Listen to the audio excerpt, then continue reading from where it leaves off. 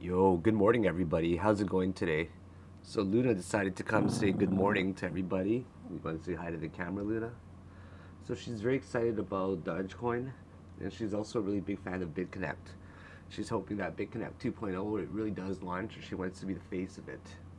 And she also loves SEO Coin as well. Okay, so Luna, how do you feel about the bull market? Do you want to answer to your followers that love and adore you? What do you think of the market right now, huh? Oh, okay, guys, she's got no comment. All right, so she's gonna join me, and we're gonna do a TA. You just whoa, what was that? Why'd you bite me? You're a little bit vicious this morning. Is everything okay? She's been really snappy lately. I don't know why. She actually bit me like a few times, and she's never bit me in her 7 years that I've had her. And I can like touch her anywhere, and I've raised her really well, and she's really well behaved. But lately, she's been really snippy with like not just me, but even with my folks when they visit. And yeah, I'm not really sure why. Maybe something's wrong with her. I gotta take her to the vet. Maybe she hurts somewhere. All right, you ready to sleep there, Luna? We're gonna get into some TA. Sorry to take up your time there by showing you my little puppy. Okay, so a lot has happened right now, and we're gonna talk about Bitcoin in this video first, of course, because that should be the topic on everybody's mind. Okay, Luna, you're getting a little bit uncomfortable. Do you guys see her trying to adjust on my lap right here? You want to go on the ground? Yeah, I'll put you on the ground. Come on. There you go. Go. Okay, so let's get into this right away. The first thing we got to talk about is how, even though it's a bull market, a lot of people are actually losing money. People are trying to short this thing hard. Or people are just getting liquidated because of long wicks. Like here, guaranteed people got liquidated. An 8% drop is enough to liquidate if you're playing like times 8. Like if you're playing like times like 5, I think that's enough. Yeah, that's like more than enough. Flashes like that can happen, but and usually people play way more. Like they're playing like times 10. And if the market shakes like 5%, they're done. So these wicks happen because of cascading waterfalls of stop losses that are getting triggered. And right now we got to first of all identify what's going on the big picture, okay? Actually, let's go to the monthly. So right now in the monthly, we're incredibly bullish. We're pushing to the top side here. Everything's looking just really, really bullish and parabolic going up. That we're going to acknowledge. We're getting the RSI here at 87 on the weekly, and hasn't been like this high since the 2017 bull market. And then we go down to the 4-day chart. We see that the RSI and the MACD are increasing very heavily right now. RSI is steadily ticking to the upside. On the 3-day, we get the same consistent movement to the upside of the upticking histogram peaks, and then we also see the RSI increasing as well with very strong price action increasing to the upside on the 3-day. On the 2-day, what we witness right here is a massive increase in volume for the past a day and 3/4, with 4 hours left to close on this 2-day. We're seeing a massive surge in volume, and that we haven't seen this type since November the 30th. So it has been about 2 weeks now. So today we also see that the MACD on the 2-day has officially ticked over. It had 3 negative down ticks on this side, and then we tick up. But we don't know if it'll be a fake out, okay, which we're going to talk about all the possible risks associated with this very soon. And then we take a look at the daily, which is a very important measure of an overall gauge of everything going on. I think the daily is such a strong measure right now, okay? And we're gonna go over why as well, okay? Why it's a strong measure. Actually, I'll give you an example right now, okay? Just as an example, we're gonna go way back, okay? On December the 17th of the bull market. This is really important because it started to, that you would have thought it was the top almost. Here you probably would have thought double top. And because it didn't, breakdown, it went up. The next bearish candle would have more strongly implied that a downtrend was imminent, which proved it true, right? So that's that last year, or 2017 rather. Here's 2018. 2018, December the 17th, massive bull candle. The day before that was a doji. So the signals are clear. Double doji, bam, bullish, enter, enter, enter. You know what I'm saying? So it's 2 years we proved it. That's significant. 2019. And then 2019, not really that, well, I guess it was not that significant, right? But the next day sure did signal it. So it may not be exactly today, but it should signal something for the next day or today, right? So that one's half possible to count as a case. Today we're very bullish. Moving down, I got a really important point. There's a reason why I'm pointing out all of these bullish factors, okay? And if you're really unfamiliar with what I'm talking about, even just relating it to RSI or MACD or price action, like really consider taking my course, guys. I've only got a few slots left for December. I know that before 240 was kind of high, so for December I'm doing it for 150 American by crypto only. Only a few slots left. Just get in it. It might be really worth your while. And a lot of people have said good things about it. And people have especially said, like, yeah, I just made one trade and I made it back because of that or whatever. You know, like, there's some bad things said about it. Like, I'm not that available, which is kind of true on Udemy. But try contacting me on Twitter or Messenger. You're going to get a response, most likely, very soon. So, yeah. I don't know. I don't really show my course or anything. You guys know that for a fact. It's like, I talk about it once in a blue moon. And it's really brief, and there's no like crazy advertisement, you know, like with banners and shit on my page like that. It sells itself because I think it's a really good course, and the surprise is still coming. So hang tight. I don't want to like make an announcement for an announcement, you know, shit like that. I just want to be real and just talk the talk and walk the walk, especially. So there is a surprise coming soon for the people for Udemy and Premium actually. So yeah, the premium is not really good for people who like haven't really taken the course, in my opinion, because it might be overwhelming with the material that I'm talking about. Because I assume you guys know everything, right? And you've taken the courses 1, 2, and 3. So sometimes it just dive into it. It's like gets really detailed, sometimes even complicated, right? Where I lose myself, and then you guys are correcting me on YouTube, and I'm like, oh, great! I'm glad that you guys are following too. And yeah, but it's really good for people like the premium group, especially for people who have taken the course. You get the most out of it, especially if there was an updated course. Wink, wink. Yeah, you guys will see.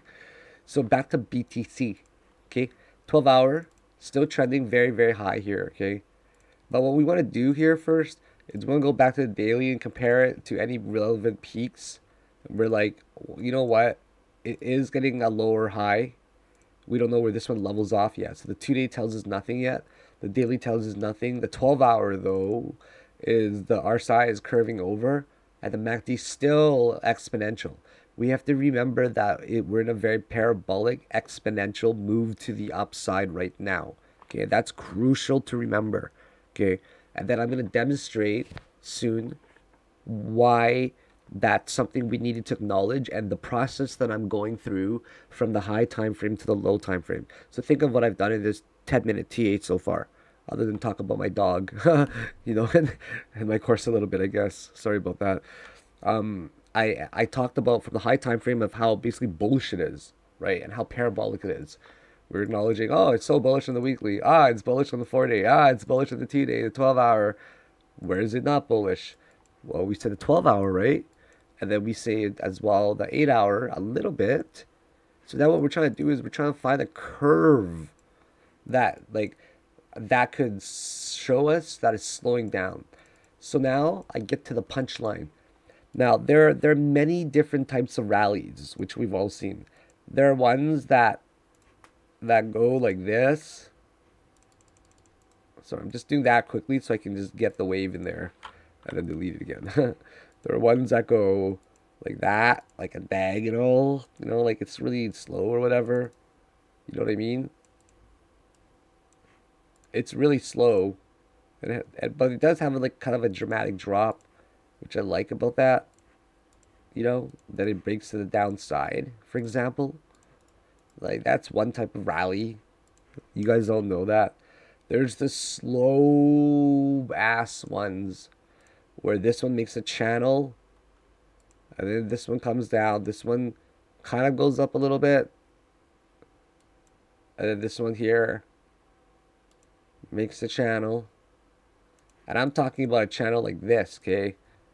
Where like this shit in here, you know, it literally makes a channel. It's really slow. This one too. This one makes an even longer one, just as an example. You guys have all seen that, right? Like something like that in there. And then this goes like, you know, one, two, and this goes like three, four, whatever, like five. And then this one here is slow, right? I'm just giving like whatever example, you know. Here, for example. And overall, it's still a really slow uptrend, right? It's not steep. See what I mean? Got that? And then there are the ones like this. Shallow. Okay, this one's shallow. Third wave goes up even more. Actually, let's not be that like that. This one here has a shallow retracement, but this third wave is deep. And then it's even more shallow. And then this one gets even fucking bigger. And then it's even more steep. You guys all know this one, right?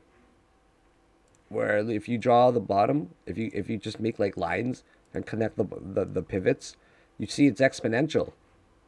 Do you see what I mean? It's an exponential function going to the upside. I call it a hyperbolic move or a parabolic move, right? These ones here are the scariest ones. The other ones, they're fairly predictable because the momentum is very slow paced. So you can see the change in the RSI and the MACD, right? It's slowly building up.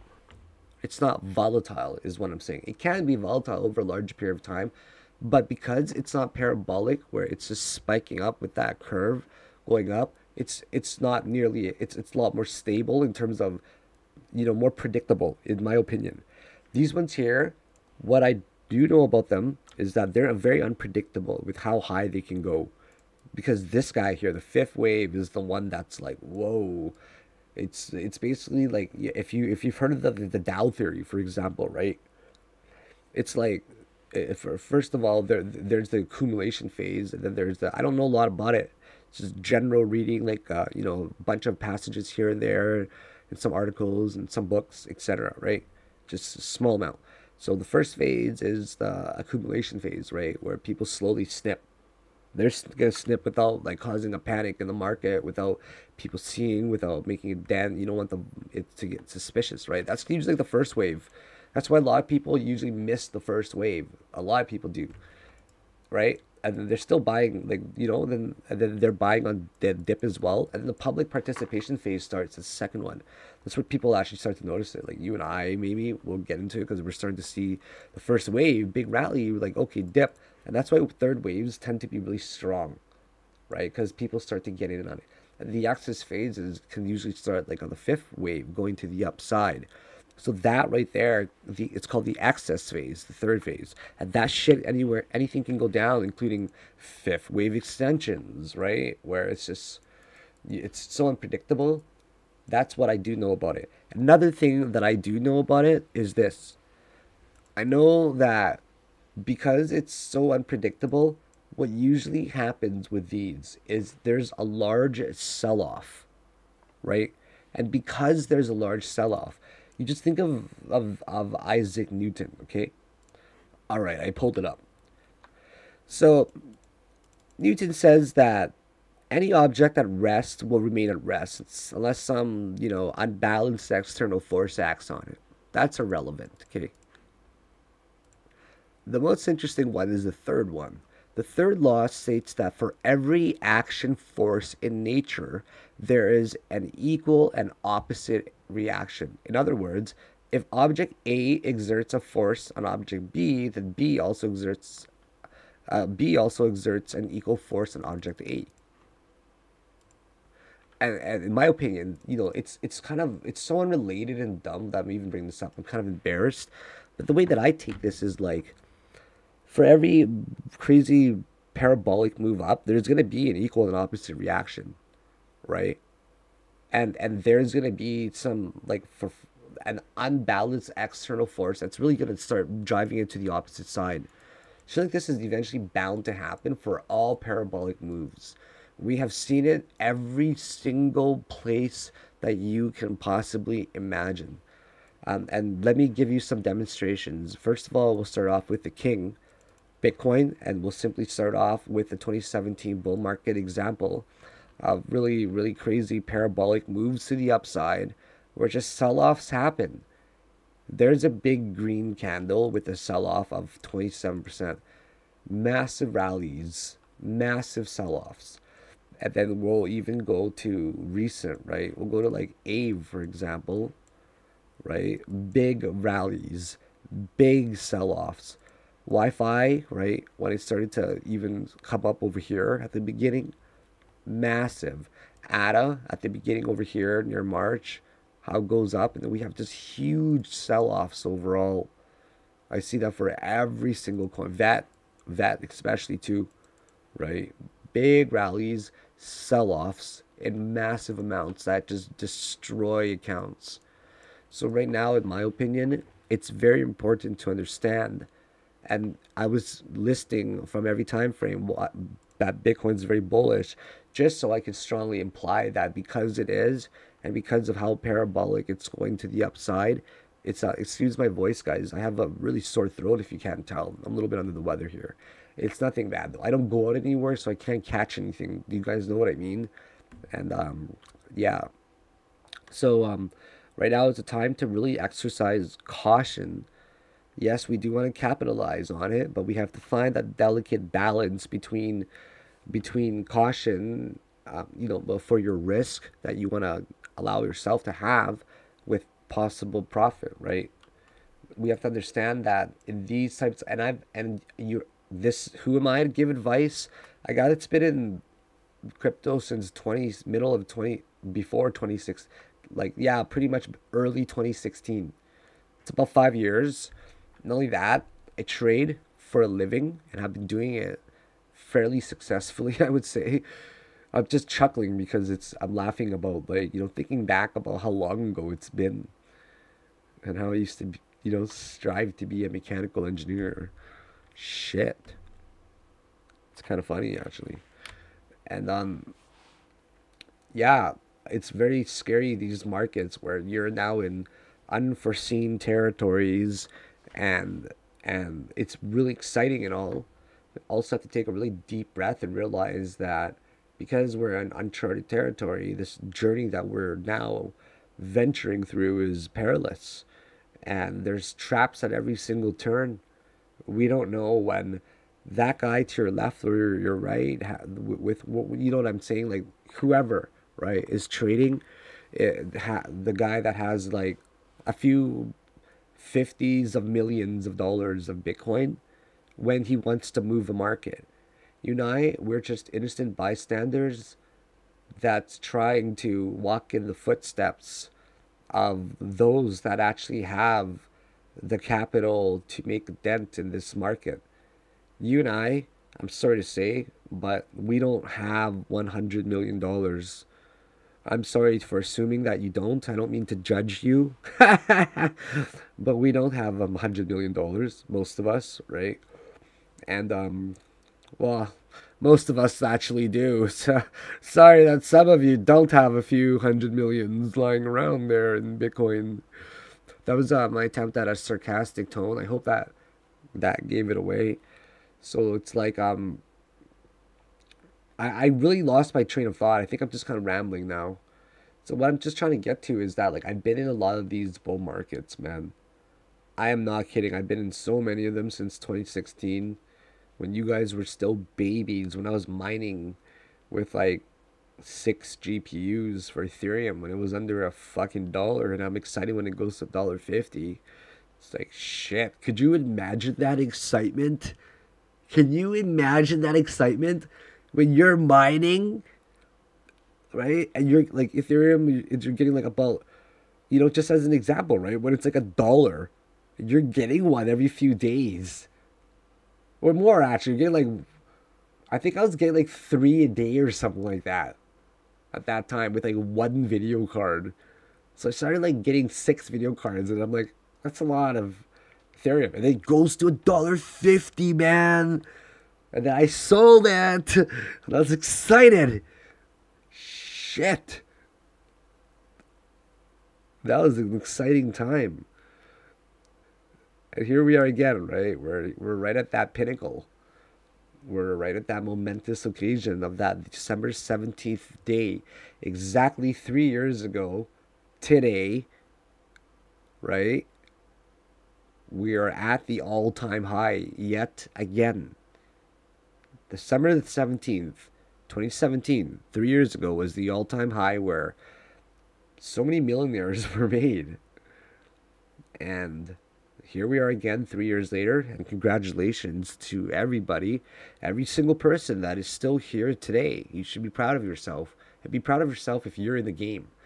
And I may come off as a dick when I make my stupid jokes about people missing out on the market, but the truth is, like, I'm glad that you guys are here, okay?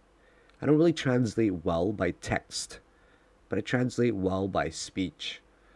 Come off as a little bit more genuine when I talk. Just don't look at me because you're not that pretty, Philcon. I think I'm actually really good looking, guys, okay? And I just want to clarify one thing. I'm just going to zoom out, right? Just want to clarify that I'm actually not fat. This shirt just is unflattering, all right? I just want to be really clear about that. It's just the way that... Oh, shit. I was holding in. Hold my breath in. Give me a moment. I'm just kidding, guys. Yeah, like, I don't know. I'm just trying to warn you guys because I've just been through a lot of shit. I've been liquidated, okay? I lost $90,000 for those that remember. Like, I literally lost $90,000, I think, near the bull market ending, like somewhere.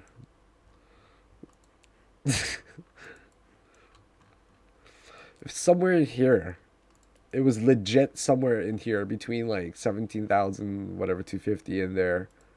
That's where I lost 90 fucking K. I was in a really big position. Don't ask. You guys can do the math. We're taking guess. That was the biggest I ever played in my life, and fuck, man, it happened like fast, dude. I'm just laughing back on it now. And I took a break, if you guys remember. I took a break right after we hit like December 20th or something. Like, and then came back like for the new year, and then I came back for XRP. Right? And then I caught the XRP rally to $3.30 from a quarter. That was a pretty good one, right? Like, who the fuck catches a rally from a quarter to 3.30? Not me, but I'm saying like I caught that. I played that entire structure. I know a lot of people did do that. It was pretty nice. I remember that day that people like just fucking shit themselves right before. This was like the final attempt. Okay. This was like literally the final attempt for the bulls to push up here. You're just stacking up in the bulls or the bears shorts. And you knew that this was fucking coming. And these 30 days were really suspenseful because we were in a range of like 6% for BTC for 30 days. And I remember this very well, this drop. You know why I remember it really well? Because this was in 2018, and that's the year that I went to France, right? And this was the slowest month that I ever had. And I was living in this loft where I was just trading, right? And I wasn't really doing much in France during that month. And I was living in this loft and just trading, and it was so hard scalping. It was the worst month I ever had in trading, and like in my after like my career got a lot like more professional, you could say, because I think I made like 2 grand that month, and it was just pulling teeth, playing like literally $30,000 positions for like 0.75% scalp. And then after that, I started like, doing my own shit, dating that chick or whatever near November. Near November, and she actually got to France that fucking day, November the 14th. That's crazy. She got to France that day, right? And then the market completely dropped while I was on this fucking romantic honeymoon, not honeymoon, like romantic little vacation there in France with that chick that I flew over from Toronto. And then, coincidentally, exactly on the day we fucking get back to Winnipeg, right? Because she lived in Winnipeg as well as Toronto, and then we like, and then the bull market began. But we started the holiday festivities and shit, so I missed this entire fucking bull run pretty much, like most of it, right? Like until about until April. That's when I kind of got my shit together, and then yeah, because during this time I was in rehab. I know a lot of you guys that are new might think I was joking, but it's a true story. I actually went to rehab. So, yeah, I can laugh about it. I've had some wild stories, man. I'm like a lot more tame now. So, right now, on every single time frame that I know that I'm not really doing a lot of TA today, you guys. I'm just kind of like rambling a little bit as well, just talking about lots of anecdotes today, right? So like I'm looking on the 8 hour, it's slightly not actually it's not even who am I kidding? There's no bearishness whatsoever. All I can forewarn people is that we can see one of two things, right? For parabolic moves upside, that's what I was going to talk about at the beginning of the video. One is we just see a massive same equivalent equal opposite reaction type thing, you know what I'm saying? Downside. So because it goes up so much, that we just end up seeing it bam tank to the downside. And I think that this is it actually. I legitimately think that we're gonna drop now because we're breaking this channel. This channel is pretty massive in my opinion. This one was like a really bad bull trap up there, something like that, right? Just kind of as best as we can do it for now. And I think that this is now the official drop coming to the downside. Like that's what I've always believed, that December 17 was the day for the drop, and I'm not gonna change my hypothesis. Because I think that right there just ended up being the official downtrend, and I'll explain in detail why. So if you go to like, for example, on a low time frame, okay, go to low time frame, you see this channel, and what you see is that it attempts to break to the upside, but it fails back into the channel, and now we come down, right? And then the 30 minutes shows it very evidently that this right here is trying to attempt an entry into the bullish side again of that channel that has been established now for the past 1 day, 4 hours. And these are significant factors to acknowledge, right? So now I see the shift in the 30-minute RSI because this was hovering really high. And what I want to forewarn everyone about is that what usually happens is we get very bullish on, think of it like a wheel, right, where it alternates and it cascades. So if you are bullish, for example, on the 5-minute chart, and you start spiking high on the RSI, okay, let's say everything is really low, okay, everything is like at 30 RSI. We'll just pretend for a moment that every time frame, the 5-minute, the 20-minute, the 30-minute, the 1 hour, 4 hour, 8 hour, 12 hour, weekly, is all at 30, okay?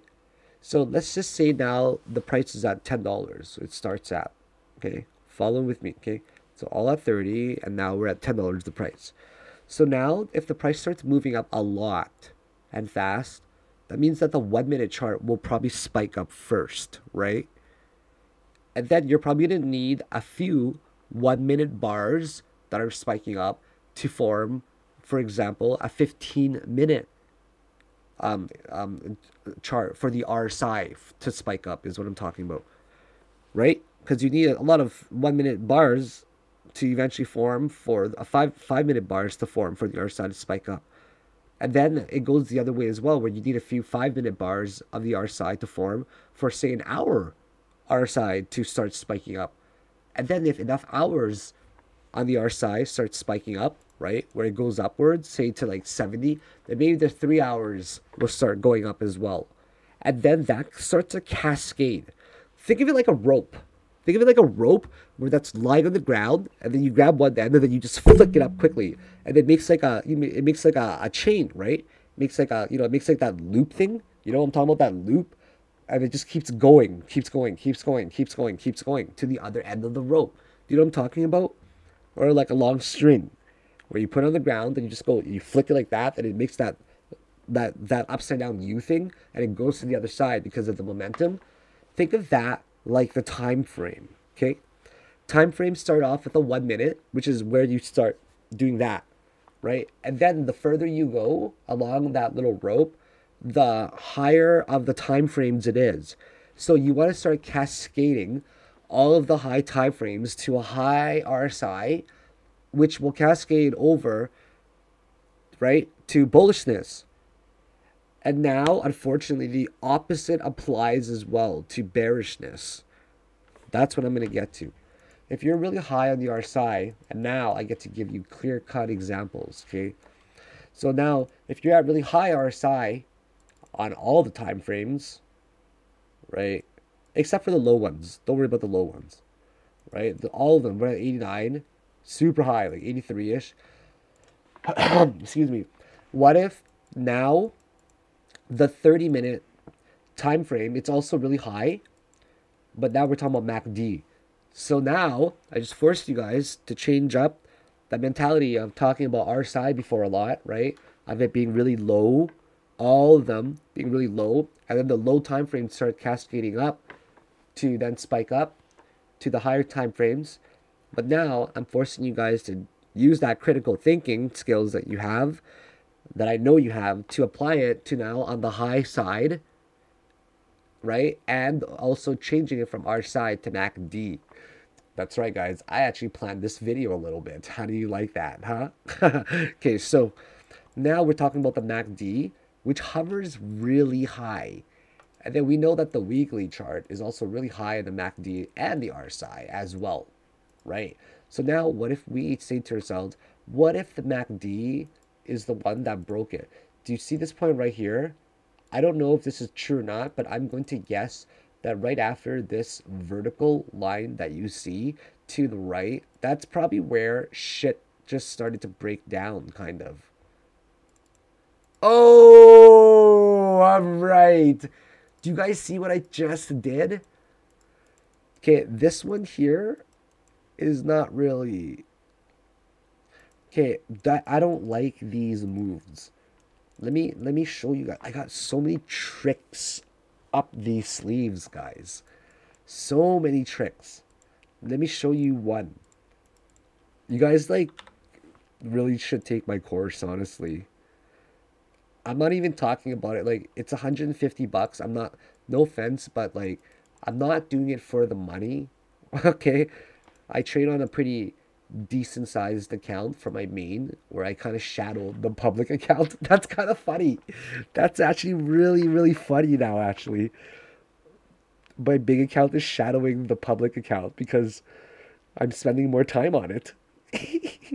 That's kind of cool. It's kind of, oh, my baby whales. Okay. What was I going to show you guys? Okay, the MACD. Yeah, I'm just saying take my course, guys, man. You guys are going to really like it. I think I got like 4 slots left for the year. That's it. That's it. And then I'm going to do what I intended last year to do, if you guys remember. Yeah. Okay. So, that the thing about parabolic peaks on the histogram, I'm actually going to draw it for you guys. Actually, I'm not. I'm not going to draw it. It's going to be too complicated for me. Is this, okay? Parabolic peaks go like this. They go like that on the histogram. And then they come down. An example. And you get a higher one. And you get an even higher one. That's the fifth wave extension. And then if you take a, if you think of how Elliott wave is, right? This one is mediocre, right? So this is on a histogram we're talking about. This one's all right. Doesn't retrace that much. This one gets a big one. Okay, this one gets a big one, right? And then it doesn't retrace that much either. And then this one gets even bigger because the histogram starts making more moves. So this one gets even bigger. Like, like maybe more like that even, right? Something like that. And that's how parabolic moves work according or in conjunction with the histogram. Fact. Example, let's find one. And exactly which one for you. Sometimes they're much harder to see than others. So we're looking for a parabolic move up. Here's waves, for example, okay? We're going to go on the 12-hour chart. And what we're seeing are these peaks like here. Like here, so, right? I'm only using Elliott wave just to count them, but don't think I'm using EWT on it. Just showing you guys the peaks, right? Where you see it start from all the way and even down over here, where it starts to form the ones somewhere in there. And then the 3, that's the 3 for sure, probably. 4 and 5. And the big correction comes, and the next wave goes upwards. For example, on XRP, even on an 8-hour chart, we're seeing a series of 3 usually. 1, right? 1 there, 2, 3. And then it correlates to parabolic moves upwards, right? Here's the first peak for the first wave. Here's the third peak for the third wave. Here's the third peak for the fifth wave. See how much they're correlating? Okay, now check this out though. Like, I'm just being so hypothetical right now. I don't know. I know you guys don't like me being bearish in videos, but shit, man. I don't want to be trapped, do you? I don't want to be trapped at all. Now here's my hypothesis. I argue everything with facts. Here's starting the first peaks. Here's starting the second peaks. I'm not kidding. Here's starting the second peaks. If there's the third peak, you know this shit's going to drop off of the planet. Right? Like, you know what I'm saying? Like, it could happen. At the 30-minute, it could just be the beginning because this does not look healthy at all. Anybody who says this looks healthy, no, it's not, guys. Right? Just because we see the 30-minute break, and it all starts on the low time frames, and then it cascades over to the high time frames. So if it happens on the 30-minute, don't discount for a moment what I've proven thus far that it could go to the high time frames, and we are massively overextended. That we know. Okay, so I'm always heeding caution. So I'm very short biased, if you haven't noticed. And this is actually what I specialize in. For the people that have been following me for a long time, they know this. For the people that are new, welcome. I specialize in fucking calling tops, man. That's what I do. When I called that top on Bitcoin Cash 4 years ago to the dollar, when it went up like 1,000 something, fuck, that was like just pure fluke, I have to admit. But it was just mind blowing that I called $2,800 when it was at 700 and went to 27.99. That was like an example of really extreme, just an example. But like, I like to identify tops because I want to know where it's starting to get really risky. And it's starting to feel like that, right? It's starting to feel like the overextension is real right now. And what I don't like at all is how this is forming now a support in a very bearish way. Do you see this? This is now, it's not like it's using it as a bounce. It's using it as like the 30-minute curved over already, pushing it to the downside. It broke out of this channel already, which we see with certainty. Right? You know what? Like, I don't know if I'm going to be making this video public, actually. Shit.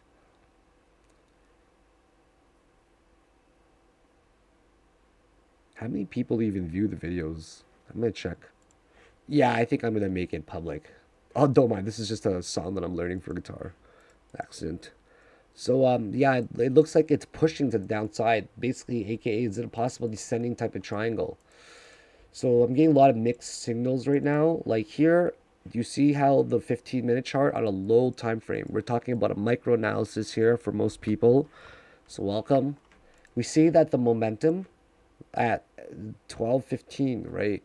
Today, it's now like 2 something. The momentum from 12:15 to about 1 o'clock. So for 45 minutes, the bulls pushed to the upside, which we see that. We see that. And then instead of having the momentum to uptick right there, we see that this one that leveled off here was the rejection, which was like a tweezer kind of, right there, the rejection to the upside. And because we see a rejection, we now see 3 ticks to the downside, right? We're seeing down ticking basically. So which implies that the momentum right now just got rejected going back into the support. So we're now at the 55 EMA for the 15-minute chart. And we're also like just in really dangerous territory, like above 90 RSI. And it's also even scarier in my opinion because the 2 hour, for example, formed this like now pure price action looking at it, okay? No more RSI MACD. Pure price action. This candle itself, I have to admit, to the morning, December the 17th, today, was fucking scary. Okay, I thought this was going to be the one candle that decided it on the 2 hour because I'm like in and out of sleep. That's how scary it was, right? It dropped. It caused a panic market wide, worldwide. That's like billions of dollars is getting liquidated right there. But we ended up pushing to the upside. And now we see a clear resistance at $23,600 range. Okay, that's the clear resistance. Right around there, or anything above it is a bear trapped, bull trap possible region. So now the volume dwindles off in the previous candle, right? The hammer forms to try to give it a push. Excuse me. But you see that it was actually rejected here. Excuse me, I'm sorry about that. On the 30-minute here, we see the bearishly engulfing candle. We see the series of small dojis going up. Big bump up, doji, bearishly engulfing candle, right? Combined with the bear spinning top, doji shooting evening star type candles. Bullish, doji. All that work, all that pressure, every time we're getting wiped out, if you've noticed. One big candle, one big candle, one big candle. This one right there was kind of like the fuck you candle, I think. That kind of ended it for now, which is causing all of these candles to have dojis at the top or evening star type shooting candles, right? And the sell-off volume is starting to increase as well. On the 4 hour chart, this bearishly spinning top shows itself 2 candles, like 2 candles, 1, 2, after this huge bearishly spinning top with a bigger wick and a smaller body. So now we got 4 hours left, but this candle looks nasty. Doji candle right there. Sure, the 12-hour and the daily and everything high, it looks good. But what we're trying to catch is possibly a low time frame that's showing possible rejection to see if we can catch this momentum shift over. And if we can't do that, then we can expect a massive volatility where I explained how it just ends up crashing to the downside. So that's my take on Bitcoin today. What can we possibly hit if we end up going to the upside? The answer is I have no idea and nobody does.